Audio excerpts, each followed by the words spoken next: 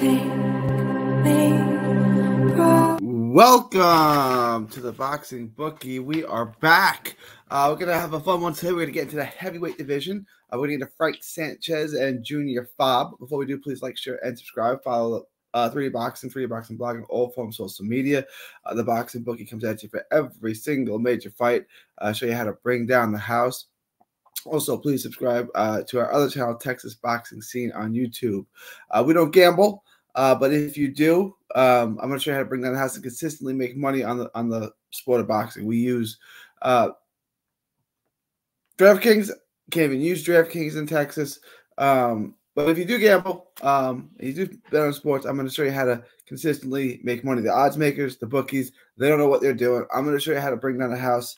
I know what I'm doing. There's a bull market. There's always a bull market somewhere. And we're going to show you how to bring down the house. All right, let's get into this fight. It's an interesting fight. I think Frank Sanchez is a really interesting heavyweight. 23-0, 16 knockouts, 6'4", 240 pounds-ish, 78-inch reach, quick, stinging punches. He's physically strong. He's got powerful punches. He's a good boxer. I said this about Usyk. Whereas, guys like Wilder and AJ are good heavyweights. Frank Sanchez and Usyk are good boxers who happen to be heavyweights, right? Like if you could shrink them down and make them a smaller weight, they're still really good. Frank Sanchez throws really good combos, really good combination puncher. He's athletic. He moves well for a guy that size. Highly athletic, I would say. He throws it in pretty good volume, but he's selective. And what I mean is that is he throws in combination and a flurry, but he picks his spots and he use a basketball term. He sees the court really well. He sees what's out in front of him. He's like a point guard. He keeps moving and he's powerful. But he's calm and patient with it, right? Like he'll throw a combination. And then he'll move it until he sees what he's looking for, and then he'll throw a combination, 3, 4s, and 5s, punch combinations. He's really, really good at measuring distance. Keeping it at bay, closing it when he wants to. He's just fluid. He's fluid, athletic. He's good. He's got really good skills. He comes from the Cuban pedigree, the Cuban school. He's a big puncher, and he's highly athletic. He's just 31, which in Cuban years probably means he's 36, 34 at least. But, I do think Frank Sanchez will wear a heavyweight crown at some point. I hope it happens quickly because, I want him to have a reign. He's 31. I think he can have a run at a reign at the heavyweight division. He's that good. He gets knockouts, right? He's got 16 knockouts in his 23 wins, which is good. It's almost 70% knockout ratio. But he gets a lot of them late. We look at his resume, and I think it was his last 5 fights. He's averaging 7 rounds a fight, and that's going to be interesting to me when we get to the over-under. I already tipped my hand on what I'm going to be betting there. But he got a first-round knockout and a fourth-round knockout his last 2 fights, but these aren't his best opponents. Carlos Negron went 9 rounds with him. Christian Hammer went the distance. F.A. Jogba went the distance. Nagy Aguilar went 6 rounds. So you can see Julian Fernandez at the Alamo Dome, 7 rounds. And then that takes us all the way up to the pandemic. I believe. Could be wrong. Joey Dworko, right before the pandemic, went the distance with him. So he's a guy that goes rounds. He can knock you out, and he's got a lot of power, and he's strong, but he doesn't typically get guys out early. Now, Junior Fa, good footwork.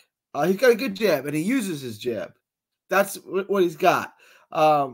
He's a safety-first guy. He really is a safety-first technician, Junior Fa. He's pretty accurate, especially specifically with the right hand. He doesn't throw a lot. He's not next level at anything. You know, he's athletic for his size, but not really. He's off the back foot a lot, you know, and he's using the jab to try to distract you and score the right hand. And the right hand is lethal in the sense that it's accurate and it lands. It just doesn't land with a whole lot of force. He's not going to knock you out. And he loves to hold, and this drives me crazy. You know, his punch output's low. I think he's got a bad gas tank, and he holds. You know, he's big. You know, he's 6'5", 250, 260. He's a big dude, but he doesn't really use his size other than to lean on you, which is effective in a way, right? But he's not strong. He doesn't really move you, right? He doesn't really big boy you, except that he leans on you and hugs you and ties you up a lot. And he's got the accurate right hand. It's not going to be enough.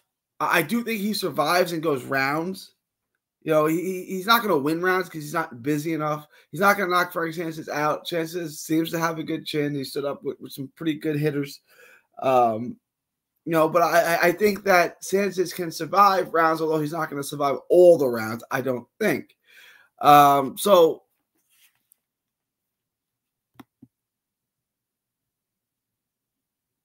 let's go to the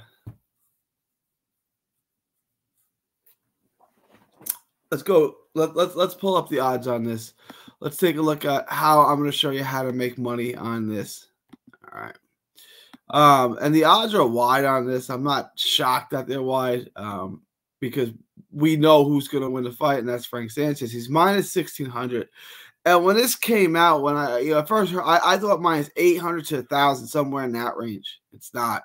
It's minus 1,600. It's a lot. So what I would do is put a 2 times bet on that. In this case, $200 bet. That would make you $1,250.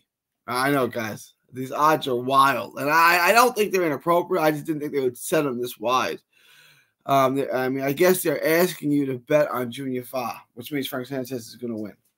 You know, the spread on this is pretty wide too. And then I would take Frank Sanchez by KO, TKO, or DQ. I'd probably also take the over 5.5 rounds. I would probably do that. Yeah, I'll do that.